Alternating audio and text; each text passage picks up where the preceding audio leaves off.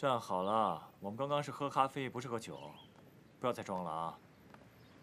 不行，我头好晕，地面一直在晃，人家站不稳嘛。哎呀，好了，行了，不要再装了啊！哎，没事吧？吻我，不要闹了。快点儿，吻我一下嘛。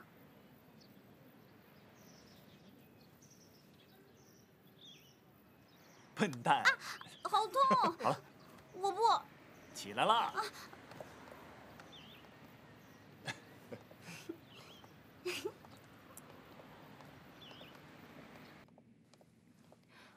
回来了。你怎么在这儿呢？路过，顺便来看看你。哦，你在这等了多久了？一会儿。我想进去坐坐。哦。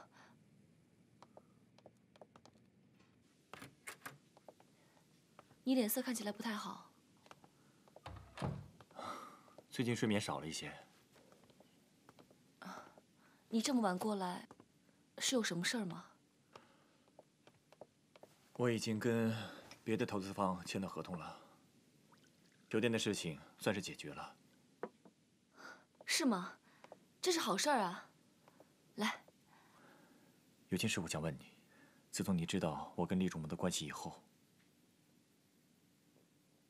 你有没有想过，或者怀疑我在利用你？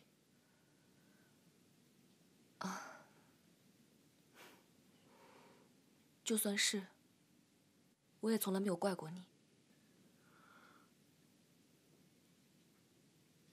真的不会怪我？有什么好怪的？就好像上次去梁瑞强的舞会，之前我还在焦头烂额，想怎么样才能争取到这个大客户，跟公司有个交代。结果你就叫我去做你的舞伴。这么说来，还不是我利用了你？当我知道你和厉仲谋是兄弟之后，其实我也曾想过，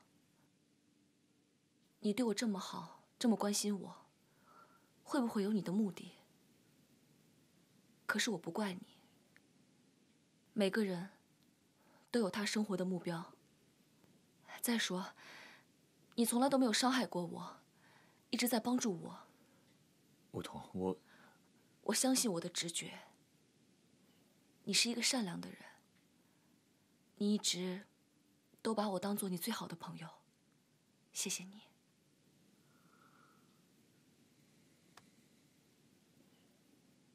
怎么了？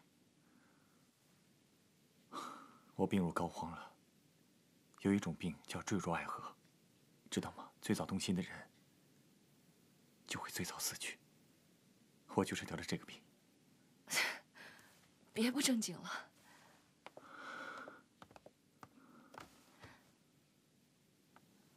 我承认，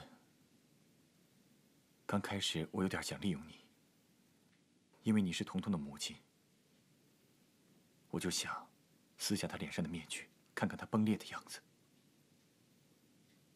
可是后来我一点点靠近你，我就一点点的陷进去。我也不知道自己怎么了，一看到你，就完全忘了最初的想法。要不要试试？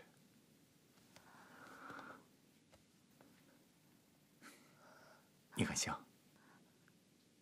你别再开这样的玩笑了。这样你就紧张了，证明我还有药可救。